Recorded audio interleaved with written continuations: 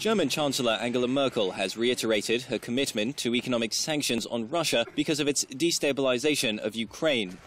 Her comments came at a meeting with Ukrainian Prime Minister Arseniy Yatsenyuk in Berlin on Thursday, as the Ukrainian Defense Ministry reported that 7,500 Russian troops still remain on Ukrainian territory. These sanctions can only be lifted once the causes are removed. And the cause, the annexation of Crimea, makes it clear that these sanctions can only be lifted if we see progress with Crimea. I have little hope on that front. The other sanctions were introduced in response to the intervention in eastern Ukraine. Fulfilling the entire Minsk agreement is the way to bring about a reversal of sanctions here. The entire Minsk agreement must be implemented before we can say that these sanctions can be lifted.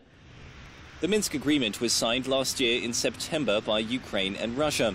It calls for a withdrawal of Russian troops from East Ukraine, where the Kremlin has been supporting an insurgency for several months. It also includes a ceasefire and an agreement by both sides to withdraw heavy weaponry. Ukraine says Russia has not fulfilled its side of the agreement, including the all-important condition that Ukraine must regain control of its borders. The fate of the Minsk deal would likely be the key talking point at a meeting of leaders from Ukraine, Russia, France and Germany, which is planned for later this month in Kazakhstan's capital, Astana. But Merkel says it will only become clear in the coming days if the proposed meeting will take place. The Minsk agreement can be the basis for restoring Ukraine's territorial integrity if all its contents are fulfilled. It's still a difficult path, but it's possible.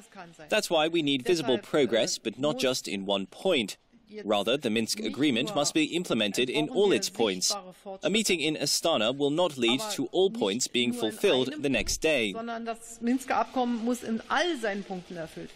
Russia annexed Ukraine's Crimean Peninsula last March, sending troops into the Black Sea territory following mass demonstrations in Ukrainian capital Kiev, which brought a pro-EU government to power. Merkel's Germany has since then been a leading force within the EU for sanctions on Russia.